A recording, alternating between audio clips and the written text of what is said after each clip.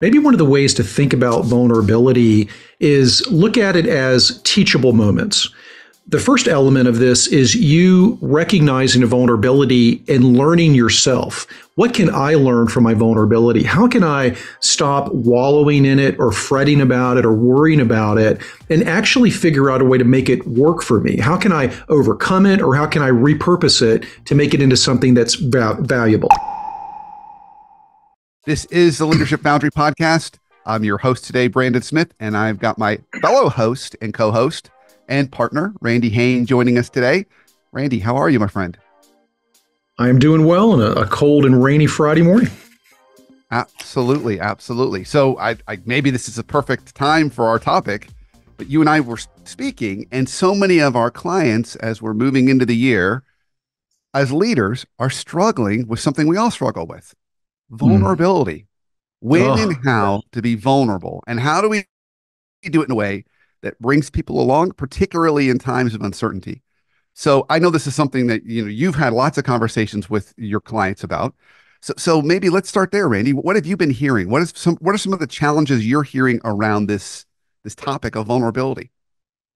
It's I'm really glad that we're talking about this, because I think it's a theme that weaves itself through just about every coaching relationship I have. And it's interesting to me because we talk about vulnerability, and I think people have a misunderstanding about what vulnerability is. Maybe just for our purposes today, we might want to build a foundation of, why does it matter? And then talk about why people don't do it. I think we both would agree some of the best leaders we know are the most vulnerable leaders. I mean, we both know those kinds of leaders, men and women that are fabulous at sharing a bit of themselves. And as I'm working with the leaders that I'm coaching, there's a fear. There's this fear that gets in the way sometimes of sharing vulnerability. There's a worry about being judged. There is a worry that it's going to be used against them. And sometimes, and I think this is very common, I think a lot of the leaders I work with don't know how to share vulnerability. They don't actually know how to give it words. So I think we both would agree it's really important, but I do find that there's just this fear and worry that just gets in the way of leaders doing it well. Is that what you see? I mean, because I see that. So. I think so, Randy. And I am so glad that you said, let's start at the beginning, because this is stuff you and I think about all the time. So we just throw out the word vulnerability. And for some people, first of all, that's a scary word. Mm-hmm. Let's honor the fact for some people, they're like, well, okay, I'm going to go ahead and stop listening to this podcast right about now. Right. But I think it's important to level set. So this is, when I think of a very simple definition of vulnerability, vulnerability is dropping all of your armor and weapons. Mm-hmm. Dropping all of them, taking all your armor off, putting your sword down. And for a lot of us, that is scary. Yes. Because if we do that, if we kind of expose ourselves, what's the other person going to do? That's what we think to ourselves. And if we grow up in a with a life experience or a journey where people took advantage of us, we are not inclined to want to drop our armor and weapons. Right. And so we don't want to do that because we don't know if someone's going to take advantage of us. Now, the reason why this matters is, and so we talk about vulnerability as leaders, and naturally when you say leaders, we think vertical, and that's true. But where you and I see it play out almost more importantly is with peers. Yes. At the executive level. Yes. Right? You run sales, you got to go over there to finance, you need to have a conversation, and you two are always kind of in contention. Someone's got to drop their armor and weapons to change that conversation. Someone's got to say, I need your help. That's a great example of vulnerability. I need your help. So even for people listening today, if you want a baseline litmus test on how vulnerable you are, how often do you say, I need your help? That's maybe a great way to do it, but it's an invitation, but it is scary. So I think that's another way to kind of think about it. Yes. I think it's so very, very important. So I love what you just said, and let me piggyback on that just a little bit, because I think that there's a fear that it's all or nothing with vulnerability. I think that people are concerned about, I've got to share all these deep emotions, these secrets that are only mine, these uncomfortable places. And it's not that at all. Somewhere between 0 and your worst fear is probably where you need to land, somewhere on that spectrum. And people often think when they think vulnerability, I'm going to be exposed. People are going to see that I'm not perfect, which is kind of funny because none of us are perfect, but we all want to show up as, invincible and perfect. And yet we all know that we're not, which is kind of an interesting paradox. So I think that if folks listening to this would just consider that what you just said is a wonderful way to share vulnerability. I don't have the answer. My team's going to miss the deadline. We own it, but we're going to miss the deadline. Hey, I'm struggling over here. I sure could use your help. These are all forms of vulnerability. And if we would just understand that letting people see that we are human, that we do have, weaknesses and flaws just like everybody else, and kind of act on that, I think that collaboration would increase, trust would increase. You talk about the trust formula all the time. There's so many things that get activated when we practice vulnerability well. Okay, Randy, I got lots to say to this. Excellent. Okay. So when I think about vulnerability, and the way I want everyone listening to this to think about it as a swimming pool. As Randy kind of said, it's kind of, zero to all in. You think of it as the pool. So you can get in and just kind of put your feet in and get in the shallow end of the pool, wade in a little bit. You can get into where it's about waist level. Okay. And then of course you can go where you're underwater, right? It's a deep end of the pool. Okay. We don't necessarily need to talk about deep end of the pool. That might be saved more for people really, really special in our lives. And that's where intimacy lives. So if you want intimate conversations, intimate relationships, whether they're professional or personal, you can't have it without vulnerability. Okay. That's the mic drop statement. If you want deep relationships, you can't do it without vulnerability. And so that deep end of the pool, we may save that for our personal relationships, but the shallow end of the pool, yes, we need to be doing that. And the reason why that is so important is, as Randy said, is it really helps to invite people to come along with us. Now, why it's so counter to our instinct is because we're a leader. We just got promoted. We're now a senior vice president. We should have all the answers. So now, Brandon and Randy, you're telling me I'm going to go out there and tell folks I don't have the answers? Yes, that's exactly what we're telling you, when appropriate. But if you'll notice, because nothing will draw people to you more than anything. Yes, and the way Randy said it, I want you to listen real close, because when Randy used phrases, he was using them in a way that was balancing masterfully vulnerability and still showing I have confidence. I've still got it. My team owns this. Okay. He's confidence. I'm a leader, and we're going to miss the deadline. Let's talk about that. Okay. So there's this balance of, I'm not losing anything by being vulnerable. I think we think that we're losing our power when we're vulnerable. And all that work that Brene Brown does tells us that that's actually not true. So Randy, you're going to appreciate this. I think this reminds me of the Seinfeld episode where George Costanza decides he better just do the opposite of everything he's ever done before. So if you know that episode of Seinfeld, George realizes things aren't going well in his life, and he just decides, I'm just going to start doing the opposite. So, he goes in and interviews with the New York Yankees, and he's like, Mr. Steinbrenner, these are all the reasons why you've run this club horribly. And then at the end, Steinbrenner says, hire this man. So I think it's the same thing, because our instinct is not going to tell us to be vulnerable. Our instinct's going to say, hey, you should put more armor on. You should get more weapons out. That's how you keep yourself safe. And all it does is it makes other people do the same thing. Okay. So let me say that again. We match levels to people. If you come into a meeting armored up, that is going to naturally encourage the other party to do the same thing. So if you've got a peer you've got conflict with, and you're like, I'm going to come in with all the reasons why they're screwing up, and I'm with all the data, and you better be prepared, they're going to do the same thing. And now you're going to court. And I don't think I don't think we're trying to litigate with our colleagues. So another way to think about it. So Randy, that was all the stuff going on in my head. And I wanted to give you a little George Costanza to kick off our day today. Listen, I thrive on a good juicy Seinfeld reference. So always good.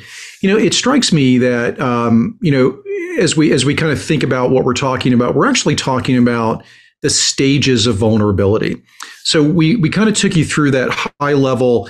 Vulnerability is one of the most attractive traits for all leaders. We both agree. We've seen it. The leaders we admire the most all demonstrate vulnerability.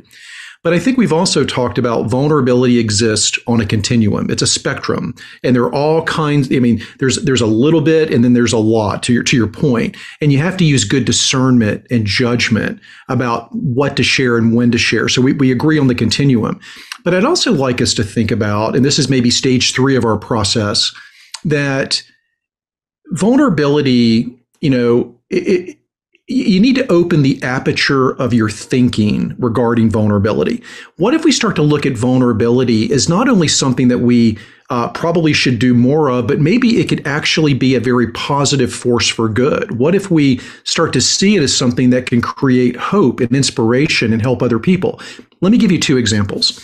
So you have often heard me talk about, and I often write about, my older son, Alex, who has autism. Now, for many people, having a special needs child is an incredible source of vulnerability. I feel vulnerability about that. But I also can tell you that my wife and I have really spoken about this for years. We have such a blessing in our son, Alex, and he inspires others. He gives hope to other people. So we talk about Alex. Yes, it's vulnerable, but we also know that it inspires other people. People get hope when they see the things that Alex can do in his life. Another example, a few weeks ago, I wrote a post called The Confessions of a High Functioning Introvert. So for a lot of people, talking about, social anxiety and being an introvert or an extrovert, those things can make people feel vulnerable, a little nervous about talking about it. And what I gave in the post was an example of my difficult journey to recognize that I'm a high functioning introvert, but I turned those challenges, maybe those weaknesses that affect others, I turned them into strengths for myself. So I figured out different ways to connect with people, different ways to socialize. So my point is, sometimes, and this connects to storytelling, which I'd love us to talk about today, telling your story and giving people a glimpse that you're human, that you've had some adversity, you've made mistakes, you sometimes are not good at something, as an example to others that, hey, I dealt with this and I was able to overcome it. That's a really good application of vulnerability for all professionals, but especially leaders. If you're talking to new colleagues, younger colleagues, peers you're getting to know, what a great thing to say, hey, listen, I didn't always have the answers and I struggled with this, but here's what I figured out along the way. I would be drawn to that leader if I heard it. So I'm kind of laying the foundation for us to talk about storytelling. What's your take on what I just said? Randy, first of all, agree with you 100%. And I want to draw everyone's attention again to something you said because it's so rich. You were talking about the stages of vulnerability. And I think that's a really nice way for us to think about it. So for everyone thinking, Randy and I are practical guys, you know that about us. We like process. We also like stuff like vulnerability. So turning that into process is a way for us to access it. So a great way for you all to start is, how often do you say, I'm sorry? Even at home to your spouse. That's baseline, folks. If you can't do that, we have a vulnerability issue, and that's going to turn into a trust problem for you. So saying, I'm sorry, saying, I need your help, that's kind of the baseline. As we move further in, we get into stories, and we get into our own personal stories. And I would say there are 2 levels of that. One is what Randy's talking about. Here's a professional misstep that I made a few years ago. This is what I learned from it. Okay. That brings people in. Often that's the kind of thing we might talk about in an interview. Tell me about a time when you failed. Tell me about a time when you struggled with a change initiative. Okay. Those are the kinds of things we might expect to hear in an interview. Then there's the further into the kind of storytelling, which can be really powerful and really hard to do. That is telling more of your deeper personal story. So what was maybe that really significant moment in life, that hardship or that tragedy, that thing that happened to you that really changed your trajectory, makes you seen differently. That's a really, really powerful story. It's what makes you human. And I tell you, it's really, really hard to tell those stories. But if you can learn how to master that, the level of trust that happens on the back end of that is incredible. I used to teach this to executive MBAs, and they'd have to go off and write their 2-page version of their story. And I'd give them kind of some prompts, and they'd come back, and then they'd have to go off in groups and tell their story. You've never seen so many like 45-year-olds say they lost their homework. No, you're going to have to go tell your story. No one ever wanted to do it. When they came back, they said, that was one of the most life-changing experiences I've ever had. I had no idea that this person had this happen to her or him. I see them completely differently. And it was scary to tell my story, but then people will say, "Gosh, I see you so differently." So it's so so powerful. So, Randy, yes, I think absolutely the power of storytelling and telling our own story is so so rich, brings people in, and it's scary because we may be exposing something that is really really, even though it might not be our fault at all, something happened to us when we were little. It's still this raw thing that we often hide. But we deeply want to connect with people on that level. So it's a real powerful tool. Yeah, I think a lot of our listeners probably value mental filters, frameworks, the way to think about things. Maybe one of the ways to think about vulnerability is look at it as teachable moments. The first element of this is you recognizing a vulnerability and learning yourself. What can I learn from my vulnerability? How can I stop wallowing in it or fretting about it or worrying about it and actually figure out a way to make it work for me? How can I overcome it, or how can I repurpose it to make it into something that's valuable? But then the teachable moment, once you grow and own it yourself, is how can I teach others? So we talked about storytelling. How can I start to weave in my teachable moments, my vulnerabilities into my conversations with other people? And again, along the way, this is all nuanced and complicated, but we've got to use discernment and judgment always. You and I've talked about, and with some humor, you meet people sometimes, you sit down, you say, "How are you doing?" And they just tell you everything.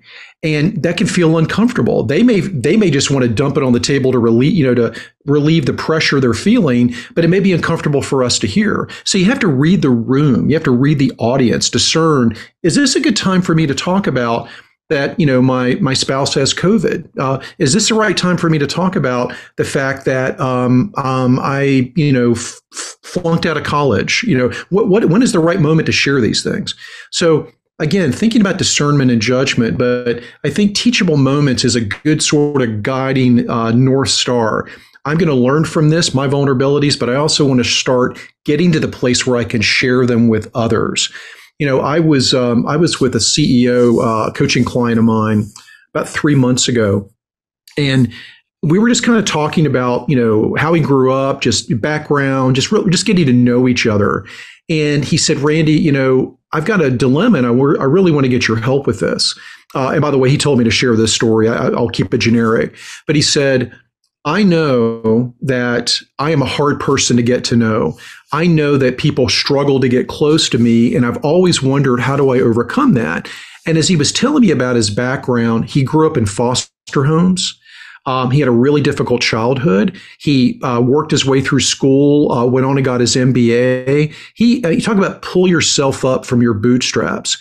And I told him, I said, "Listen, that's a very deep and personal story, and I'm grateful that you shared it with me, but I'm also inspired. And think about the opportunity to inspire the people around you by talking about what you really understand about adversity for them. You understand what it's like to have difficult times. You've had incredibly difficult times."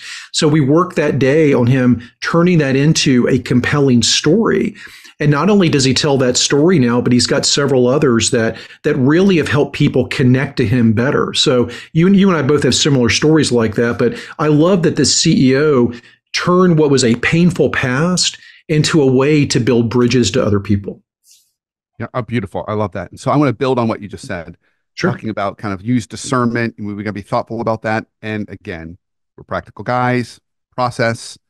We don't tell our personal story on day one. Right. Powerful story, but that's too much too soon. Like, whoa, Yes. whoa, I didn't know that about you. Now I don't even know you. And now I've got this heavy thing that I don't even know how to interact with you. We don't do that. So if you go back to the trust formula has three components to it, folks: credibility, Mhm. authenticity, and vulnerability. Okay. So without going into the formula in more depth, we want to start with credibility first. And that's all about meeting expectations, being responsive, getting our work done, being reliable, consistent. Those are components of credibility. We move into authenticity. We share a little more of our thinking, share a little more of our motives, and then we move into vulnerability. And we start with the prompts that I've already offered. I'm sorry, I dropped the ball. I could use your help. All those sorts of things. And then we use our story later as a way to accelerate trust. Mhm. Ideally, if you're a C-level leader, maybe after a couple of years of working with the team. And in a perfect time, when your team is going through adversity and you say, team, Mhm. I want to share this story with you I've never shared with you before. And then you tell this story about your life and how you overcome adversity. By the way, if you are listening to this, you've overcome adversity. Every Mhm. single person on this planet has an inspiring story in some way or another. I know that to be true. You may not believe it, but I know it absolutely to be true. I've done this exercise with enough people to see their stories and say, wow, Mhm. everybody's gone through something. So there's a time and place to do it. So Randy, I love that you gave that example of that CEO. And if you do it in the right time, boy, it allows the organization to see you differently and then follow you, perhaps Mhm. when you're taking them into a season of change. So I, Yeah. I love that. You and I often talk about transparency invites transparency. Well, vulnerability invites vulnerability. I'll just give you a quick example. I referred to it earlier, but I find that my willingness to talk openly and publicly about what it's like to have a special needs child and the blessings of that and the challenges of that. I cannot tell you how many times people have said, "Oh my gosh, I have a son with Down syndrome. I have a daughter with autism. I have a child with whatever." And just my willingness to share it gives someone else permission to do the same. And think about what a powerful leadership tool that is. You as a leader share something that might just unlock that in another person. So I love the nature of vulnerability when it actually creates these incredibly affirming conversations where you get to know each other. But to your point, that's probably not going to happen in the first time you meet someone. But over time, as you've built trust, that's one of those things that just needs to evolve over time where let me tell you about a time when, oh my gosh, I thought I was the only one. What does C.S. Lewis say? Friendship begins at the moment when you realize that, oh, I thought I was the only one. Mm. I'm paraphrasing, but I think that's what he said. So I love the idea that vulnerability, if done well, is going to give the other person permission and invite them to do the same. Another great reason to practice it. Yeah, so I've got a couple more thoughts on vulnerability, and then I'll leave it to you if you have any more closing thoughts on this really important topic, Randy. I'm Sure, glad that sure. we're talking about today. Yeah. So the first one is to your point, kind of matches. You match levels. Mhm. It takes courage to be Yes. vulnerable. Yes. This is an act of leadership courage or courageous leadership. Okay, that's what this is. So this is not for the faint of heart. So if Mhm. you really want to challenge yourself to be a courageous leader, take this on because it's hard. Because you're going to use it in situations where people are armored up and Mhm. you're going to walk in the door and drop all your armor and weapons. And Mhm. that's going to invite them to do the same thing.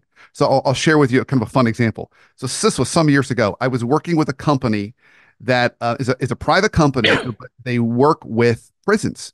So essentially, Mhm. prisons all around the U.S., whether they're government prisons or state prisons, they'll often outsource the management of those prisons to other companies, private companies like this one.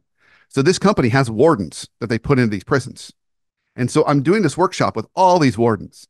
So we've all seen movies with prison wardens, right? Shawshank Redemption, okay, Mhm. and Mhm. we kind of get that. That's not what these guys were like at all. And women, they were the most laid back, kind of had this like quiet, kind of counselor, therapist, priest kind of vibe about them. Mhm. A little overweight, glasses, just calm and chill. And I was in the line for food one day during one of these workshops I was leading. And I turned to one of them next to him. I said, "You're not at all what I expected with prison wardens." They said, "Yeah." They said, "There's a reason for that." They said the inmates, the whole community, they feed off of the energy of the leader. Mhm. We're all, then they're going to be all, and we're going to have a lot of riots on our hands. Yes. But if we're very calm and relaxed, they're going to be calm and relaxed too. So I love that Mhm. idea of sometimes we've got to be the first one to change that dynamic. Now, the last thing I would also Yeah. offer in this, as you've talked about, Randy, is this is really powerful in the right doses, and you don't need a lot of it. So you Yes. don't need to overload vulnerability.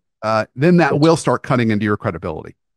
So Yes. I want to be careful. We're not saying be vulnerable in every single conversation. That's not what we're saying. We're saying it is a tool to use in the right circumstance that is very powerful. Right. And Right. so I'll give you a more of a generic example. Like if I joined your team, and the first day of me coming to work in your organization on your team, I came and sat down and said, "Hey, everybody, I'm really excited to be here. I just want to learn. I'm going to take lots of notes. I just want to get a better sense of how we operate. I don't know much about your culture, don't know much about kind of what makes you all successful. Hmm. So I'm just going to spend some time really learning and asking lots of questions." Well, you all would say, "Gosh, we like this Brandon guy. That's a little bit of vulnerability I'm leading with." Now, if every meeting for the next 6 months, I come down and sit down and give you that same preamble, "I Hmm. don't know anything. I'm just here to learn. You all Right. have all the answers. I'm just taking notes." At some point, you're going to say, "Why did we hire this guy? Like, I Yeah. thought he was going to eventually do something for Sure. us." Sure. So we don't do it all the time, but in the right doses, when we need to change the dynamic, invite people in, drop armor and weapons, like those inmates, for example, it can be a really powerful tool. So I just want to give a couple more kind of final thoughts on my end around how we might think about it and how we might use it. All good stuff. And I think what I'm about to say, which will be a nice pivot from what you said, probably is going to create the need for another show on this. So earlier, closing thoughts. Earlier, I talked about vulnerability invites vulnerability. I want to reverse that because I was talking about the leader being vulnerable can invite others to be vulnerable. But another way to look at that is someone on the team is sharing something that you can tell is obviously it's a form of vulnerability. One of the greatest ways that we can show empathy to our colleagues is to say, you know what? Thanks for sharing that. I've been through something similar.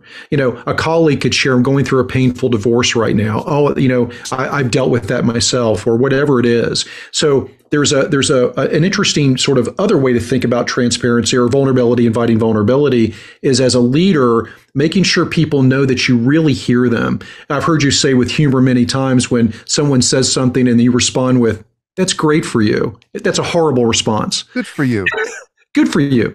So anyway, that's one point I'd close with. The other thing I would do, and this is probably going to create the need for another show on this, is we often talk about, and we had a show not long ago about teaching Gen Z, teaching young professionals, and what we can learn from them and what they can learn from us. Great show, one of my favorite conversations. But I want us to think about if you're a team member, maybe you're a young professional, maybe you're a little bit more established in your career. One of the things that you can do with vulnerability is share, "Hey, I'm struggling with this aspect of my job." And don't stop there with the revelation that I'm vulnerable here, but then go on to say, "I would really love your help. Can you guide me, teach me, show me how to do this?" So taking your vulnerability, to your point, it takes courage to say, "I'm not good at this," but then immediately ask for help. So if you're a team member, a young professional, you could be a senior executive, doesn't matter. One of the ways that you can utilize vulnerability and connect it to learning is to say, "I'm struggling, but I could sure use your help to get better at this." And then flip that around. Let's say that you're a leader teaching the team. We talked about this earlier. Not only say, "We need to do better at candor or clarity or communication," but say, "Let me give you an example about when I was at this point in my career that you're at, what I didn't do very well and how I overcame it." So I guess what I'm saying is really connect the idea of vulnerability to teaching moments and learning moments. And I think if we come at it from both team member perspective and the leader perspective, vulnerability can be a powerful way to help all of us grow. And I think that would be a good thing for the workplace. Yeah, Randy, beautiful. I love that. And I love that, you to sum that up really well, I think, you're saying, and it goes back to kind of full circle, it is a tool, it should have a purpose. So we use it for a reason. We use it for teachable moments. We use it to bring people in. We Yes. use it to change the dynamic. Everyone's, hostile and angry. We're gonna settle that down. We're gonna change the dynamic. So we don't Mm-hmm. go in there just to tell a story, just to tell a story. You're doing it for a reason. And that's really why we tell stories, but also Mm-hmm. why we're vulnerable. We're doing it for a reason. And so that's another way to think about it. It's a tool again that can be in the right setting. There's nothing that beats it. Well, Randy, I think you're Right. right. I think we may have to do a part two because we talked about this at a general level, but talking about how to create a team that embraces this and the Mm-hmm. power of that can also be a good conversation for us. So I think we've set up another conversation, my friend. I think we have. And listen, if you're listening to this and struggling to find people to follow, to emulate that you think do this well, look in the mirror and just be the model yourself. Do what you can today, next week, just to take baby steps in the practice of vulnerability. Take what we said to study Brene Brown, whoever you want. But if you don't see it modeled well around you, then you be the role model. And that would be our challenge to you today.